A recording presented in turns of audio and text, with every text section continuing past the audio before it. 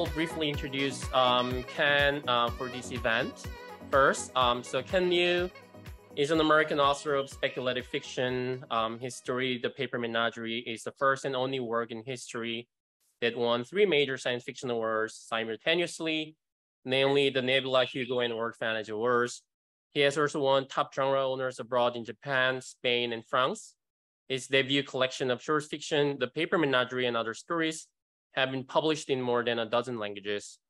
One of his short stories, Good Hunting, was adapted as an episode in season 1 of Netflix's breakout adult animated series Love, Death, and Robots, and AMC's Pantheon, with Craig Silverstein as executive producer, adapted from an interconnected series of Liu's short stories. And Ken, I hope you don't mind we record this lecture so we can, share this with other folks who couldn't join us today in this particular time. So so the floor is yours. Thank you so much for coming. We are so excited, every one of us here. So welcome, Ken, to USD. Thank you, Dr. Yu, and thank you everyone for being here. I don't have a very elaborate thing prepared, and since you have read my story, I thought I would just take 15 minutes or so to talk a little bit about it. To tell you the story behind the story, because it's pretty fascinating. So I wrote the story at a time in my career when I had been published, but I wasn't a professional writer or a full-time writer, anything like that. I had gotten a few stories published here and there, and I was interested in getting more recognition. And the way it works in industry is when you are just starting out, you write stories on spec. What that means is you're not writing stories with the idea that somebody's going to pay you for it, meaning you write the story, but you have no idea if someone's going to pay you for it. You're writing it on speculation. You're just trying to create something and hoping that you could sell it. Later on, when you do become a pro writer, most of your stories are going to be solicited or by invitation. Somebody actually promises to pay you before you write the story. But when you start out, that can't be the case. You're just going to have to write things on spec. And what would happen is there are periodically new markets opening up, new magazines, new anthologies, and they would put out a call for submissions to invite writers who are not represented and who are not established to submit their stories and try to break in. And I received an invitation from an anthology calling for stories about wizards. It's an anthology of wizards. And, the way you go about this is you learn over time how to write to a theme. So what needs to happen is you need to write to the theme, and yet you can't stick either too close or too far from the theme, right? Because readers, when they're buying an anthology of wizard stories, are expecting a certain kind of thing. You need to give them that kind of thing, not totally cliched, but also not too far from what they were expecting. If you stray too close to the tried and true, it's boring. But if you stray too far from what they're expecting, then it's not what they signed up for, and that's not good either. So trying to steer a course between being too far and too close is actually quite difficult, and it's one of the things you learn over time as a professional writer, how to do this. Now, I had always had a habit of going too far, and so I wanted to try to write a story that's about a wizard that would be as far away from your traditional image of what a wizard is as possible. So that's how I came up with the idea of a mother who is able to use her magic and bring origami animals to life. So that was the original idea. And then I thought about, so that's my character, but what is the actual story? And at the time, I was reading a lot of personal narratives by women who would be described colloquially as mail-order brides. Now, this is a very unfortunate aspect of modernity. The the global South and the developed world has this relationship that is tangled up, and it is manifested in the fact that some women from the global South, in search of a better life, would become so-called mail order brides. Now, in the developed world, women like these are often mocked. They're just ridiculed. They're treated as some sort of joke. And I've always felt that this is deeply unjust. They're immigrants, really, like any other kind of immigrant. And their stories are personal, moving, and unique. And reading these personal narratives was extremely moving. I mean, think of the courage it would take to leave behind everything you know, to take a chance on finding a stable marriage, perhaps even love, by moving across the border, all in order to try to have a better life for yourself and for your family. It's an incredible act of courage that I really don't know how many of us are capable of. And to read about these women's journeys and how they try to figure out a way to create a space for themselves in their new homes, trying to connect with their new husbands, trying to raise a family, trying to figure out how to navigate the huge amount of prejudice that they have to struggle against. It was incredibly moving. I learned so much. And then I realized that, you know, the wizard of my story would have to be one of these women, and it's going to have to be her story. The story itself didn't take that long to write. I was able to come up with the idea and execute it fairly quickly. Now, I don't think it would surprise anybody here that the story was rejected. It was just too far from what people were expecting in terms of wizards. And I think the editor was correct to reject it. It just was too far from what readers were expecting. Now, if I myself were trying to do an anthology like this, I probably would take it. But I've had a long history of bending themes so far that they're almost unrecognizable. It tends to be one of my trademarks. I take genres and I bend them so far out of shape that people refuse to acknowledge that I'm even inside the genre. My career is defined by that. One of the stories that I wrote that was nominated for a bunch of awards, it didn't win any, but it was nominated, was called The Bookmaking Habits of Select Species. And I remember when that story came out, a lot of people were very angry with it. They were like, how can this story be nominated? It's not even a story. Well, it's not a story because it's written in the form of a fictional anthropology ethnography paper. It's a survey of different species. And so some people get really bent out of shape when you write fiction in that mode. And they were very unhappy with it. The Paper Menagerie itself, too, got a lot of people upset because they're like, it's not science fiction. It's not fantasy. Where's the magic? What is the magic?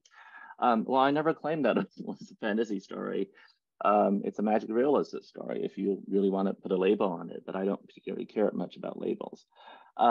So anyway, if people want to complain about me and genre, I let them. I don't really care. If they want to put labels on things, that's their business. I have no patience for labels. Anyway, so I wrote the story and then I couldn't sell it to the market I was trying to pitch it to. So I ended up having to submit it to other markets and just try my luck. And I was very lucky that Gordon Van Gelder at Fantasy and Science Fiction, one of the most established magazines in the field, enjoyed the story.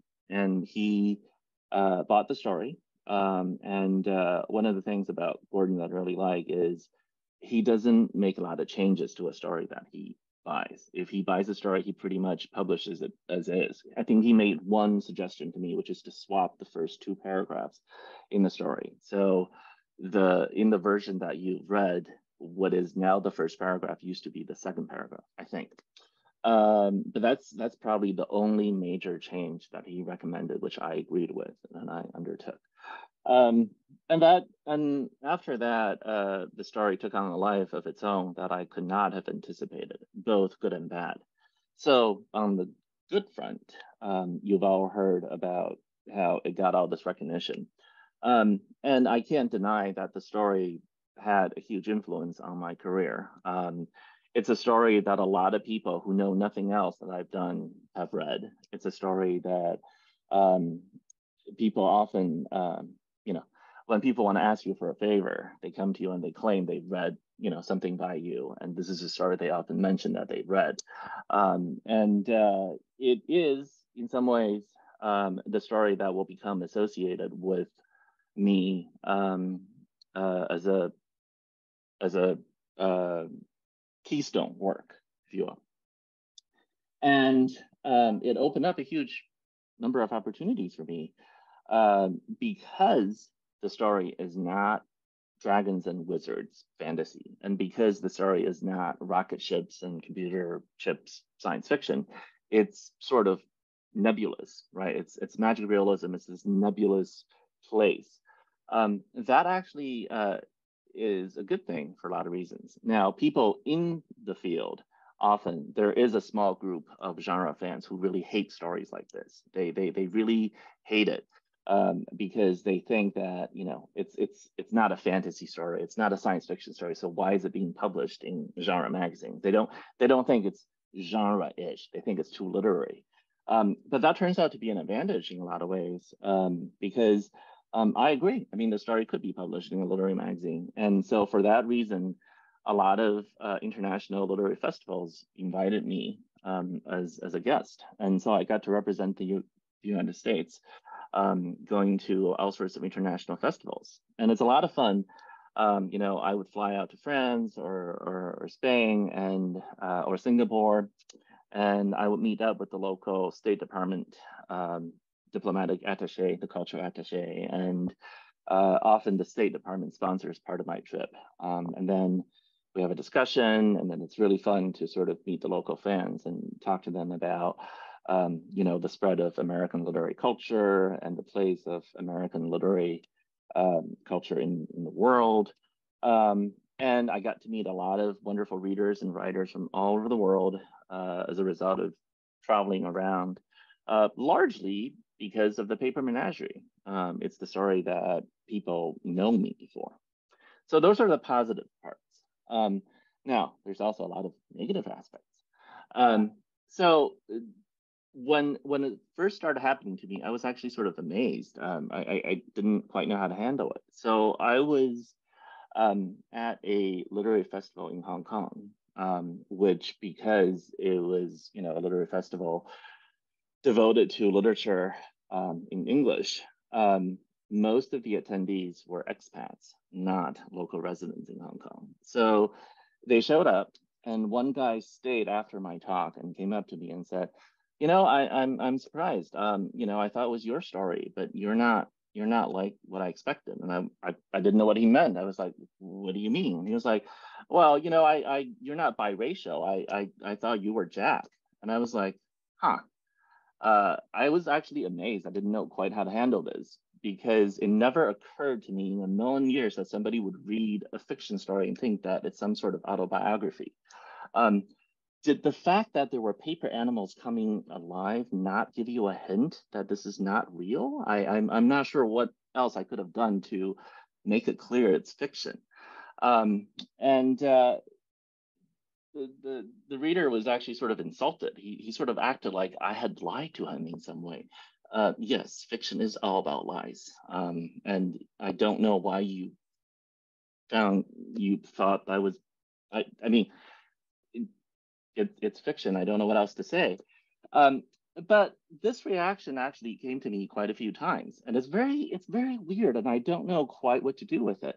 There's something very weird about the way we handle diversity, especially in the US, where writers from minority backgrounds are expected to write nothing but autobiography. So a white male writer gains power by the power of imagination, right? If a white male writer writes about whatever, the idea is they have the right to tell whatever story they want, and they're doing so by the power of imagination. But a minority writer or a woman writer or an LGBTQ writer, if they write a story, it must be based on their personal autobiography somehow. They are incapable of imagination. They're only capable of writing about their own personal experience. Their power is their quote unquote authenticity. It's the own voices idea, not as a way to uplift, but as a way to put people into their boxes. I was incredibly insulted. No one else at these literary festivals, none of the white writers ever got the idea, no reader ever went up to them and said, "You lied to me because you're nothing like the person you wrote about in your stories." So why do I get this? It was incredibly insulting. And for a long time, I didn't know what to do. I was like, "What? I don't feel like writing anymore," because it's like you write something and you're expecting for people to react to the human condition, to the universality of your imagination. But instead, they want to figure out what is your relationship with your mom? It's that kind of gossipy, let's figure out what is going on with Ken kind of reading, which is just incredibly painful. And then it took me a number of years to figure out my own way out of it, which is you kind of have to realize that this is just the nature of art. And being an artist in a society that is not free of history and that isn't free of judgment, that isn't free of power dynamics. Yes, some writers do have the privilege because of their demographics to, by default, be judged as universal. When they tell a story, it is just, people will just naturally interpret them as about imagination. They get the benefit of that. Some other writers don't. And you can complain about it, but it's not going to change. Things like that are structural. That's what structural racism is about. In fact, the Paper Menagerie itself is a story about structural racism. Jack was told to hate himself because of the structure around him. He was instilled with a sense of self-hatred and a sense of racial inferiority, precisely because of the racial caste system in America. It's just the way it is. That's what the story was about, and yet, very few people would see it that way. Oh, here's another thing that I think is interesting. A lot of the critical reception about the story tries to describe it this way. They say, this is a story about a biracial son born of a Chinese mother and an American father. And I almost immediately point out that summary itself is structurally racist. How is she any less American than the father? If you said Jack is the son of a ethnically Chinese mother and an ethnically white father, I suppose I can see the point of it. But to say that the father is American and the mother is Chinese is incredibly racist. That's no other word for it. Why is Americanness equated with whiteness? This country is made of immigrants. A lot of us weren't born in this country, and that is the whole point. This is the whole point. She has a claim on the American story and on the American identity just as valid as his father does. And until Jack himself could sort that out, he would never feel at home. And it's, all the people around him try to tell him differently, but it's something that he had to sort of come to terms with himself. So I always sort of, when I hear the story just taught in high schools or whatnot, it's often taught in this weirdly ethnic way. It's always treated as a story about otherness, about foreignness, about non-Americanness, but it's not. That's the whole point. By teaching the story that way, they have completely missed the point. The point is, these are all Americans, 3 Americans, an American family. This is the story of America. And by denying her Americanness, they have replicated the structural racism that was imposed on Jack in the story. So outside of that digression, back to how I dealt with it, I had to sort of just accept that, it's part of art. people will take a piece of art and fit it into their own story. When a reader reads a story, the reader always packs it with their own understanding of how human nature works, their own personal stories, their own personal mythology, their own interpretive frameworks, their own sense of what the words mean, their own sense of how power works, their own sense of the structural justice or injustice of the society they're living in. And then they interpret the story and create a new story, really, out of the words that I put on the page. I have no control over how readers wish to do that. And it's just, that's part of creating art. Some writers are lucky in that the story they're trying to tell fits the interpretive framework that those in power use to interpret stories. Some of us don't get that benefit.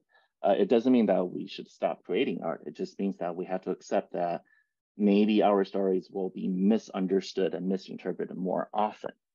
And we're just going to have to keep on trying because beyond the stories we tell each other, there's also the grander story that we tell together as a people. And I do believe that over time, the American story bends towards justice. And we will be able to tell an American story that is fair, just, inclusive, and that doesn't just so callously claim that this is a story about a Chinese mother and an American father. We will not, I firmly believe that there will be a day when we'll move beyond this idea that because the father is white, he gets to be automatically treated as the representation of Americans. I don't know what else I can add to this, but it is one of those things where the reception of the story taught me a great deal about the meaning of art and what it means to be an artist, and how you have to, you can't complain really about the way your work is received, because this is the world you live in. Your art is not separate from life. You're going to have to just accept that and keep on telling the story you want to tell. And I always sign my books by telling the people who come to my events that I wish they get to tell the stories that they want to tell. And it's a really sincere belief. And because I've seen so many of my fellow writers suffer from this. There are tons of writers who are trying to write about something that's wonderful, universal, that represent their deepest understanding of human nature. And it gets dismissed as, oh, this is just a story about a woman trying to talk about her personal experience. This is just a story about Mexican identity. This is just a story about, Black experience.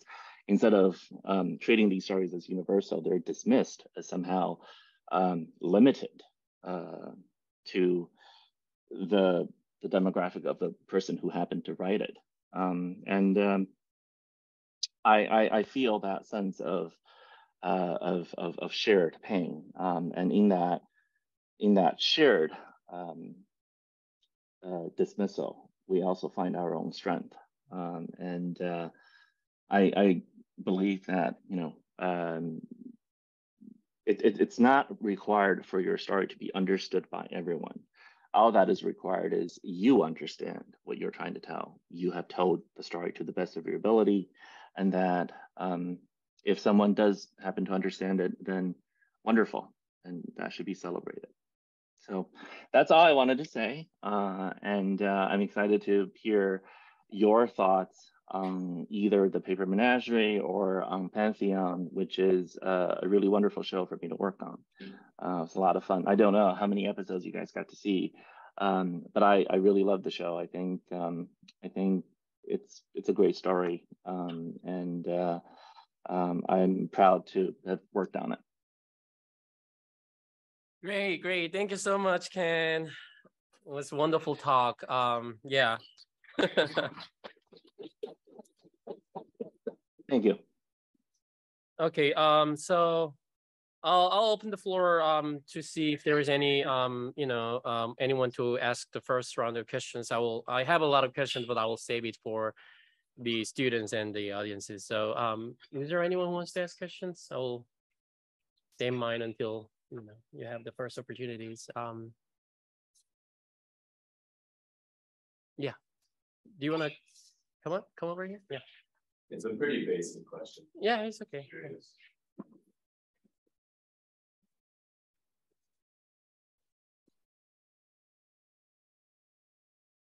Hi, Ken.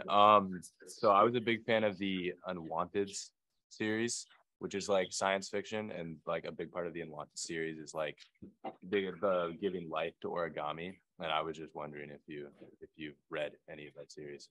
No, I haven't. This is the first I've heard of it.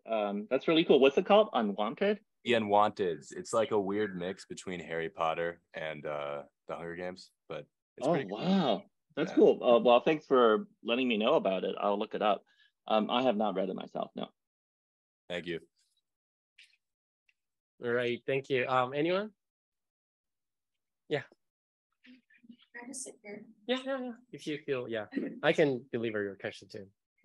I'm not sure if this really fits the book, but I was really touched when Jack's father said in the broken English sheet that love is, if she says love in English, she just feels on her lips, but if she says I, she feels in her heart.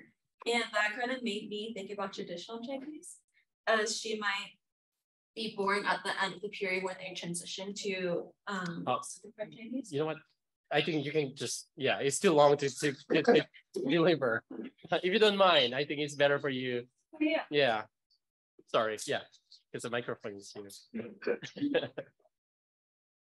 If it's a quick question, I can, I was basically wondering what did you think about traditional Chinese and simplified Chinese? Because I was thinking that traditional Chinese can express more emotions in the characters. So this is a complicated question because what we consider traditional Chinese is not traditional at all. And what we consider simplified is not simplified either.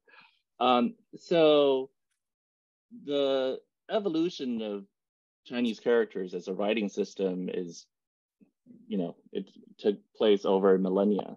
And if you observe the evolution of the characters, components are being added or taken away over time. So they've been simplified. They've also become more elaborate, and they become simplified again. They become more elaborate. So the simplification programs that have taken place to Japanese and to Chinese over time represent a lot of different movements. So some of the movements to simplify the characters involve simply phoneticizing. So using one character to represent multiple sounds. That's just part of the normal process of the evolution of a language. Some of it is about taking the what is called 草书 or cursive writing, and taking those simplified strokes and making them formal strokes. Some of it involves taking folk characters and making them formal characters. So the simplification process is not a one-time thing. It happened over a period of time, and there were many different attempts to do so. Now, the way in the West we talk about traditional characters and simplified characters is, to me, kind of ludicrous, because the traditional characters represent one snapshot of characters, and it was, people had to decide these characters are going to be taken and these are going to be rejected. So even the traditional characters we sort of think of is no more traditional really than the simplified characters themselves. They are both attempts to formalize language. It's sort of like standardized spelling. If you go by Webster's spelling, are you really any more authentic in terms of spelling than if you were trying to spell the way Chaucer did? They're just, all attempts to authoritatively pin down a language that is in fact a script, I should say, that is in fact evolving and alive. I also think that a lot of the discussion about simplified versus traditional has become politicized in a way that is not helpful to what they really are. simplification of characters was one of those things that those who have been educated under an influence of a Western mentality have been pushing for decades in China. It eventually was pushed through under the People's Republic, and then it became associated with the People's Republic in a weird way, but it's not a creation of the People's Republic. The simplified characters were created long before and represent the work of many generations of scholars before that. So if you want to go back to the scholars' ideas and what they were trying to accomplish, which is to make the system more accessible to the general population, I don't think you can fault them for that. I think it's a wonderful attempt, in the same way that the Japanese script also grew through this simplification system. On the other hand, trying to preserve the traditional characters, I also can't fault people for that, because there is a sense in which these can be arguments about aesthetics, they can be arguments about etymology, they can be arguments about what sort of historical memory you want to preserve in the characters, because there is something, to me, a little sad about simplifying the characters, say for my last name, the traditional form, which is not even all that traditional, but we'll take the quote traditional form, which does encode more of the historical aspect of it than the simplified version, which uses a simple cross as a substitution for a fairly complicated set of radicals on the left. And there is something, to me, a little bit emotionally sad about losing that part of it. It's no different from, I suppose, during the French colonial era, when the Vietnamese stopped writing using Vietnamese versions of Chinese-derived characters and switched using alphabet. When you do that, you lose a lot of your connection to your ancestors, to your history, to your sense of your place. But Vietnam went through that, and they're fine. The loss will never be recovered, but they also gained a whole lot. So I think this is one of those things that you can't, anybody who comes down here and says one script is better than another script, one script is categorically better than some other script, is saying something that they really have no right to say, because no one has the power to make judgments like that. These are complicated issues involving entire peoples. It's sort of like, us, we're going through this complicated issue of spelling.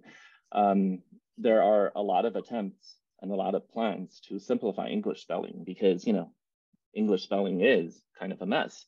Compared to Spanish, English spelling is nonsense. The fact that we can even have something called a spelling bee is insane. I mean, most languages that are alphabetical will not be able to have a spelling bee, but we do, simply because of the way history is encoded. Now, if you were to say, let's abandon all of that, let's go back to a purely phonetic spelling system for English, I think a lot of us would feel kind of sad, because there is something wonderful about the fact that you can spell fish as G-H-O-T-I, right? G-H as in enough, right? O as in women, and T-I as in nation. So you end up with fish. I mean, that's sort of an extreme example, but there is something about the way our spelling encodes so much history. So the layers of what English went through, the way it, the Anglo-Saxons were conquered, and then they in turn became a great empire, and the way English absorbed all these other languages and all these wonderful external imports. There's something really beautiful about the way English spelling, messy as it is, preserves all of that stuff. So there's something equally beautiful and wonderful about Chinese characters preserving that history, that complexity of it. And anytime you try to simplify something like that and delete stuff, I think there is a sense of loss, but also at the same time, it's just another step in the evolution of the script. So anyway, that's how I would think of it. I think of it as any other attempt to try to standardize or simplify English spelling.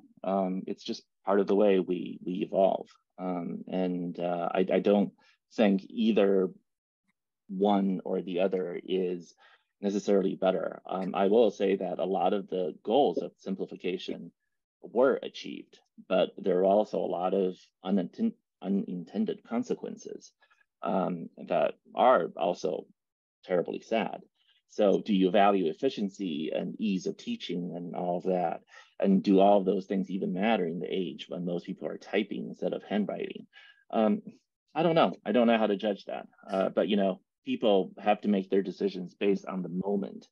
And I can't fault the folks who tried to do simplification for not making the right choice.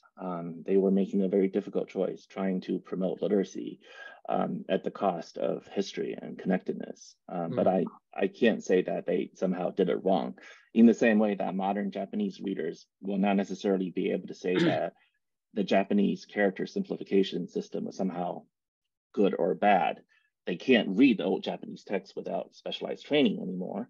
But at the same time, it did do a lot to promote literacy. So what can you do? I think a lot of things in the world are like that. Very hard to give a simple answer to. Thank you. Thank you. Any other question? Anyone else? Yeah. Yeah. Basically, I talked about how he likes to write in like a free form, like non-label way. Wondering what inspires you to write. Okay, so the question was about how you feel about your free form, like non-labelable, you know, like this freedom of labels, right? Categories of the genres, like what inspires you to, you know, have this kind of like going out of the boxes kind of yeah. Genre.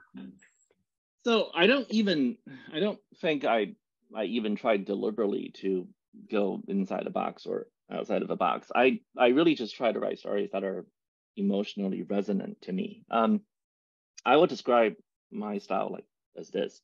I write fiction that's about literalizing what is otherwise merely metaphorical. So I take some aspect of reality that we discuss in metaphorical terms, and I make that metaphor literally true in my story, either through magic or through technology. And then I try to just explore, once you make the metaphor tangible and literal, what would happen? So let me give you one example, right? We often have this idea that love makes the world more vivid, more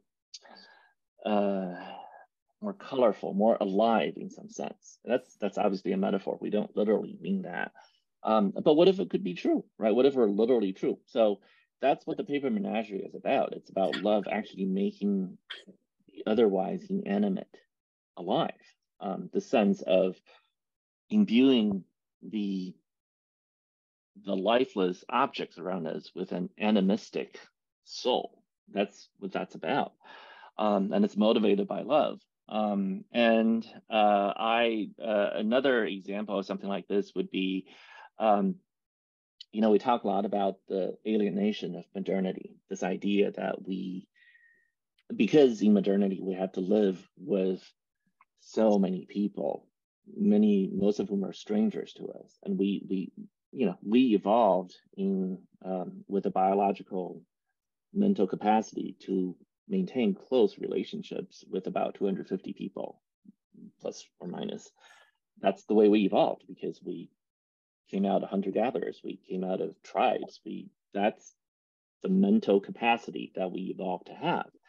So if we are forced to maintain ties with thousands of people or tens of thousands and having to interact with strangers by the millions, it is very hard for our brains to adjust to it. So modernity creates a lot of this sense of alienation, this loneliness in the middle of a crowd, right?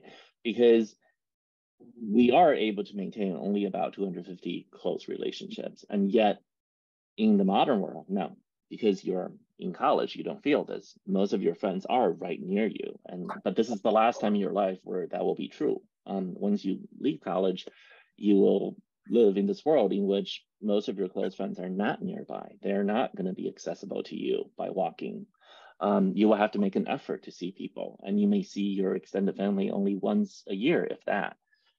It's a deeply unnatural, weird way for us to live in the modern world, and we're not adjusted to it, because how can we? It's only been a few generations since we've been doing this. So we have the sense that either the people around us are not real, that they're robots, or somehow we're the only individuals with deep inner lives. So that's a metaphorical sense, this sense of alienation, of being the only player character surrounded by NPCs. But what if you make that literally true? What if you make that the literal reality? Meaning there are, in fact, people walking around who are just robots with no authenticity behind them, with no real inner lives. And you have to actually apply some sort of test to figure out which are the real humans and which are the robots. And what might a test like that look like? Maybe you test for empathy. Maybe empathy is what humans are all about. Then you end up with a story like Do Androids Dream of Electric Sheep, better known to most people as Blade Runner. So Blade Runner, to me, is not a sci-fi story in the sense that it's not really about robots or AI or any of that. It's really about sense of alienation. It's about this idea that we don't know if other people are real, because the modern world forces us to live with too many people. That's what I think Do Androids Dream of Electric Sheep is really about. So that's the style of sci-fi or fantasy I write. I don't go out there and write sci-fi and fantasy because I think the genre themselves are very attractive to me. I'm neutral on the genre. I'm attracted to the idea of making what is otherwise merely metaphorical literally true. Somebody like Margaret Atwood does that too. She takes, what is otherwise a mere metaphor, and tries to make it literally true in a lot of her fiction. There's something really powerful about making a metaphor tangible, making it literally true, because now you can examine it from directions you can't do otherwise.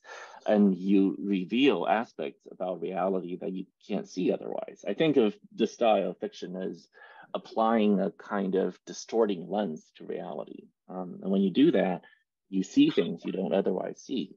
For example, epic fantasy is one of the only ways in which in literature we can explore themes like the fate of a nation, national mythos, national identities. These are just too abstract, too big for realist fiction. Modernism has moved fiction to be very internal oriented. It's very much about the internal reality and psychology of the individual character. And if you were to write a realist novel about the fate of nations, the American story, it would come across as deeply ridiculous. We're just not in the mode to deal with that in a realist mode anymore. But you can talk about stuff like that in epic fantasy, using metaphors. That's, I think, what draws me to writing this style of fiction. It's not that I set out to write sci-fi or fantasy. I'm just very neutral about these labels. If people want to label my fiction that way, that's totally fine, and they enjoy it, great. But if they label my fiction and then say your fiction is really not that, then my answer is I never did label them. You're the one who applied those labels to it. I don't claim my fiction is any of those things. My fiction is really about literalizing a metaphor, and that's what I do. Thank you. I think we have like 2-3 more minutes, so maybe one last question. Yeah.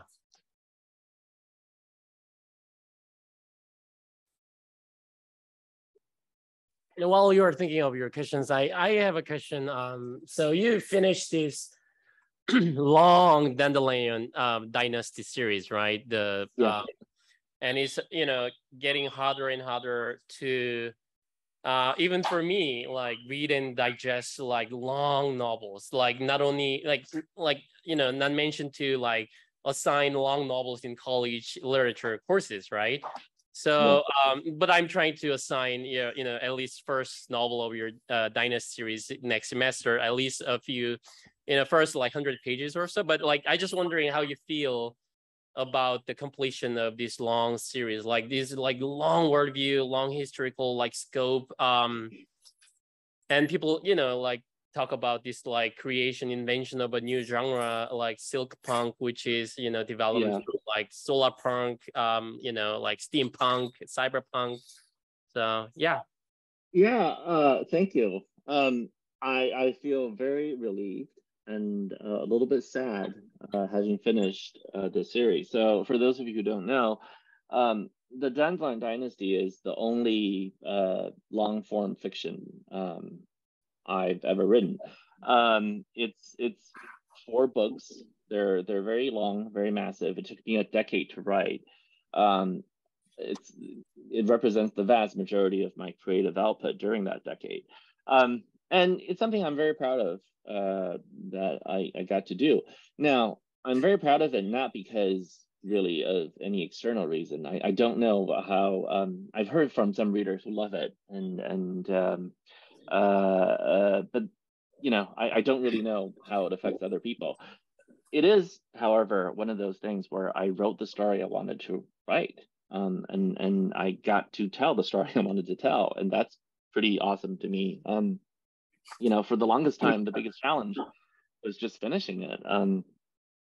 I felt like one of those workers on the Sphinx or the Great Pyramids or something, where all you can see is this little bit right in front of you, and you're trying so hard to work on it, and you have no idea what the shape of the whole thing is, because, you know, the books are so long that it takes me about a year to revise a draft from beginning to end, and I have to make the revision passes multiple times. The last book, which was very long, it actually took 18 months to just go from the beginning to the end to do one revision pass. And it's very hard to maintain psychological focus on that, because you just constantly feel like it's overwhelming. You know, it's very hard to overcome the sense of despair, the sense of trying to tell a story that's so much bigger than you are. And I was very encouraged, you know, by reading a lot of Milton during that time. Milton was somebody who also tried to write a very big story, and he, you know, was very open about his own struggles, and he talked about how it just felt so big, and he couldn't really, he felt like he was inadequate to the story that he was trying to tell, and yet he wanted to do it. And I really identified with a lot of what he said about the poetics of trying to tell a grand story that you don't feel like you're up to. And I kept on struggling and went through it. And like I was saying earlier, I'm very proud of it.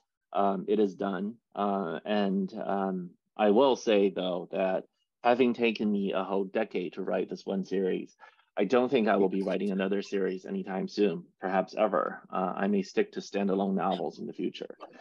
So for those of you who are interested in writing these epic fantasies, just be warned that it may be the case that you do one of these and you're done. I have friends who do a series like this every couple years, and they have, you know, 50 books. And I really admire that.